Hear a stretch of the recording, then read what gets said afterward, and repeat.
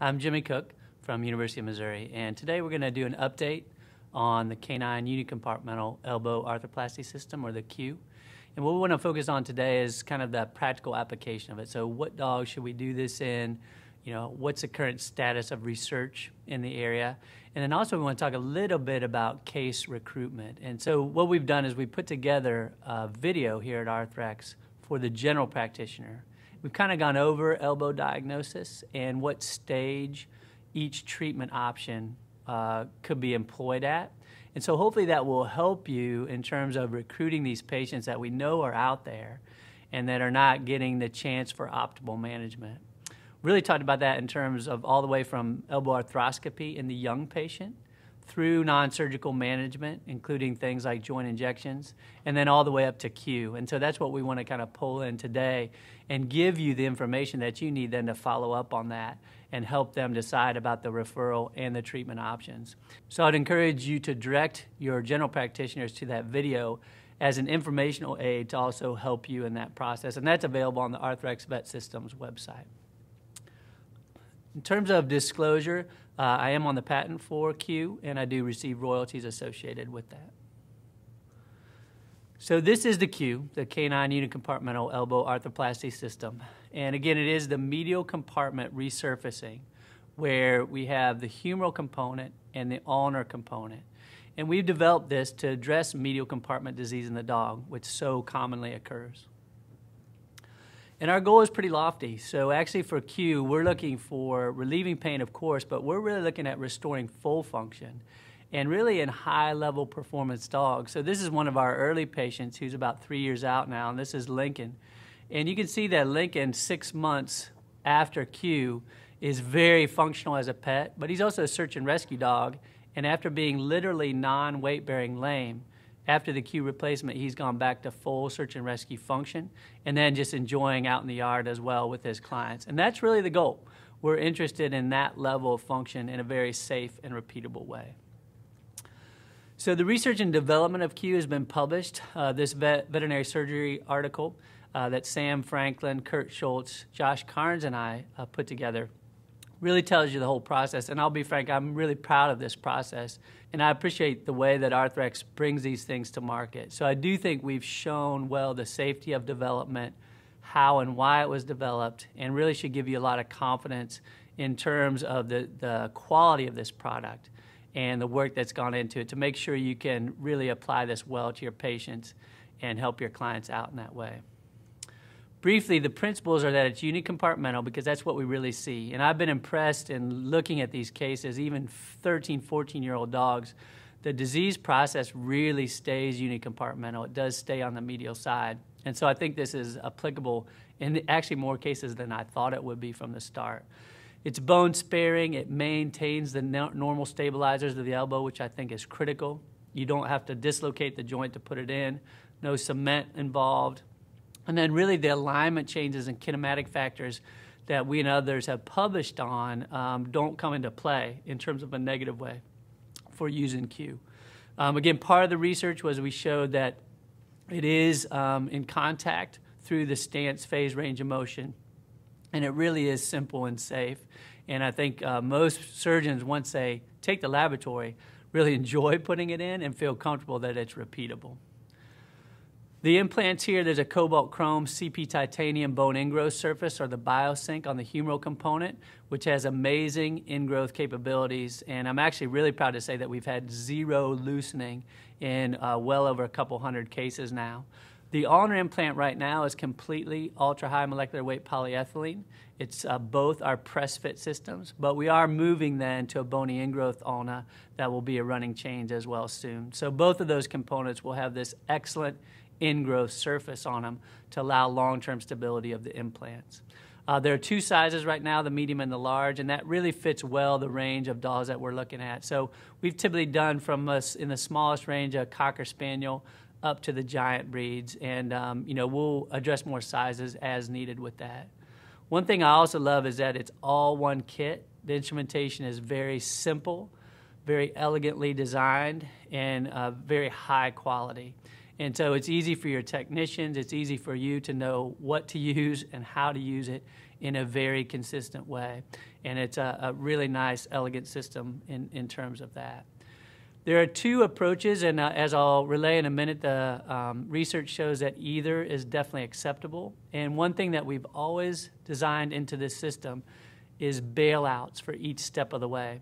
So that's also the beauty of both approaches, the tenotomy, as shown here, with anchor fixation, or the osteotomy of the medial epicondyle shown here with screw fixation.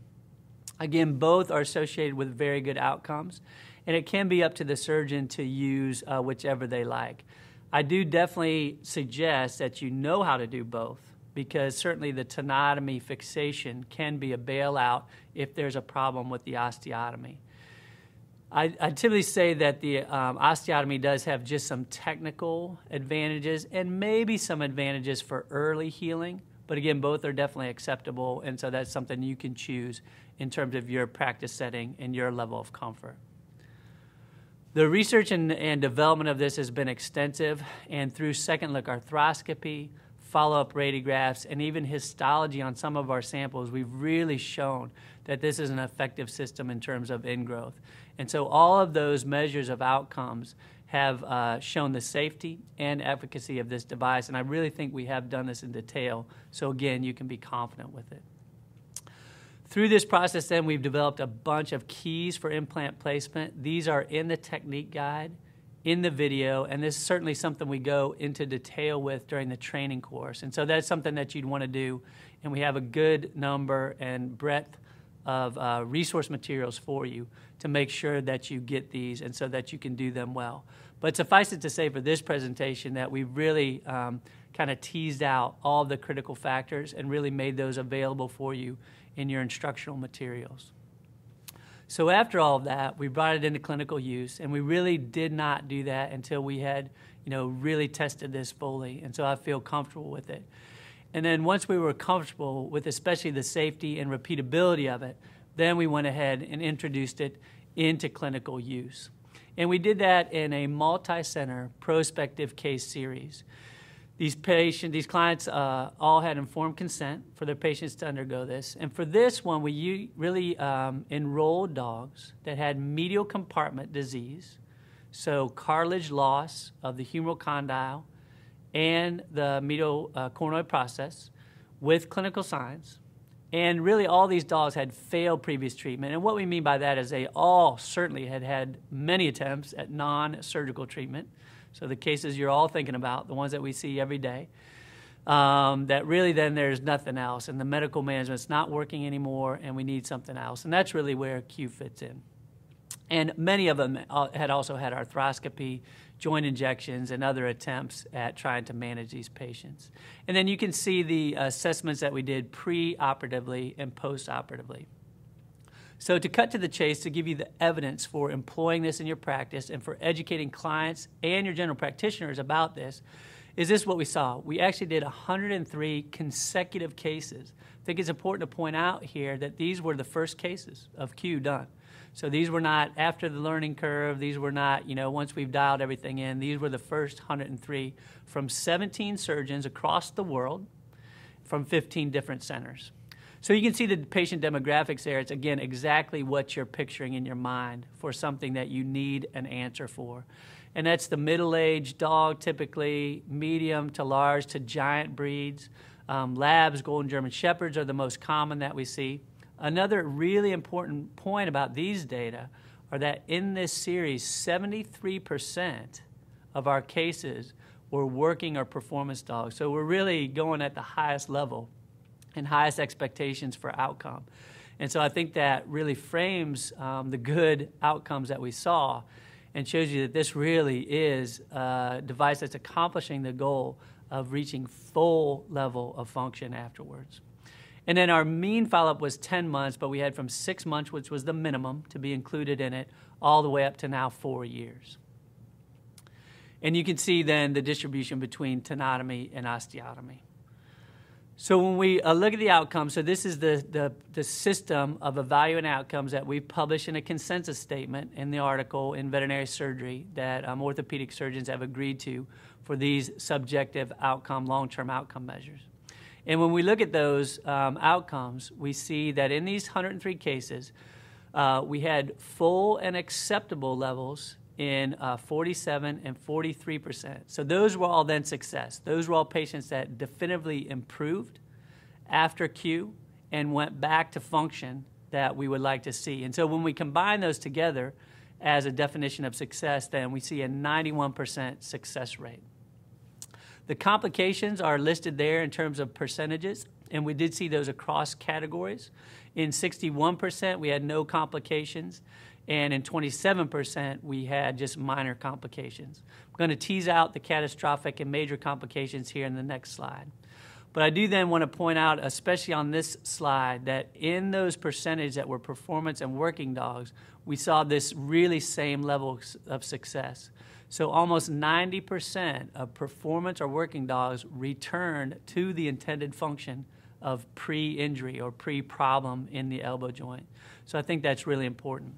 Again, as I mentioned, there were no, when we compared all of these between tenotomy and osteotomy approaches, we saw no differences in the outcomes, both in terms of success and complications. So again, we can do that either approach appropriately.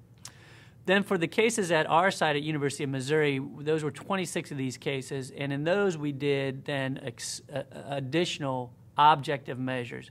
So we did lameness grading in a blinded fashion, and then we did kinetics. So we did the Gate 4 force match system to look at those in objective. And what you'll see here is that we saw statistically significant improvements in lameness grade and percent body weight, weight distribution, or force on the force mat, so weight bearing in the affected limb. And this is really, I think, significant because it goes from a very lame level of only 20% weight bearing on the limb, or about a grade 3 lameness on average, all the way up to then almost normal weight bearing on the limb in the 28-29% area, and nearly imperceptible lameness in those situations. I think it's important to point out that this was at 6 months afterwards, and that's one big critical client communication point with Q. Is not a quick fix. It does absolutely take the 6 months of recovery, healing, and rehab to get back to those highly successful levels that we're talking about. So please know that, and please indicate that to your clients and even your general practitioners, that this is still a joint resurfacing replacement procedure, and it does take time to get to those levels, but we should see success at that point. In terms of complications, to tease those out a little bit more, the catastrophic complication was actually at the owner's request in a situation where we unfortunately didn't get any follow-up, but it was an owner decision. When we look at major complications, most of those are technical with either the osteotomy or the implant malpositioning, and again, why it's important to have the tenotomy as a potential bailout. We did see 3 cases of infection, but fortunately, those were all extra-articular. So far we have not seen implants infected, and again, we have not seen implants loosened in those situations. The minor complications were managed with non-surgical treatment, so we were able to resolve those over time pretty readily and pretty easily. So you can see just the distribution of those and what you could expect and how to potentially troubleshoot those as well. Really critical point to discuss preoperatively is the post-operative management. And so obviously analgesics, we also do use antibiotics for about 10 days orally. And then it's absolutely mandatory that we do soft padded bandage for at least 2 weeks with a change at about 1 week. We've really seen that this is necessary to ensure comfort and to minimize complications, especially with the tenotomy or osteotomy. And then really we want to just go on the restricted side of management for the early time period. So for the first 8 weeks, it absolutely should be just leash walking and confinement for sure. And then if everything's looking good at that time point, we can start to build them up. Really start them back into training about the 12-week mark if they're a performance or working dog. And then about, again, at 6 months is when we can really say full release, they can go back to everything that they want to do. When we do all this, when we really stick to the plan and apply it appropriately, we see great outcomes. This is one of my favorite patients to talk about. This is Lincoln. And Lincoln was, as I mentioned before, a search and rescue dog, very high-level search and rescue dog that was removed from the program because he had periods of even non-weight-bearing lameness. and the service that he works for actually had to remove him from the program, which made his handlers very disappointed. We were able to get him back to function. He actually worked in Moore, Oklahoma, on the recovery process there. And I think you can see in these pictures just the amazing results that we can get, especially if you look at range of motion and then also weight bearing. So this was the leg we put Q in. Please do notice this was 7 months postoperatively, though. So it's important to remember the time frame when we think about this all the way through. But we can see some pretty remarkable results when all parts of the process are done well. So where does that bring us? Where does Q really fit in? What do I need to do to put this into my practice? Well, I think, again, the GP education, we believe, is a big factor. We've got to somehow capture these cases that need Q, that are not responding to medical management, and the owners and your general practitioners are looking for something else. We really think that's where Q can fit in well. And so that educational process is really important, and hopefully we're giving you some more tools for that in terms of the video. But this is for medial compartment disease. So again, this is where we have definitive arthritis in the medial compartment with clinical signs. But we know that's a lot of patients. And really, I think the spectrum, the typical progression, and what you're going to look for is, if possible, we do want to do arthroscopy on these dogs when they're young.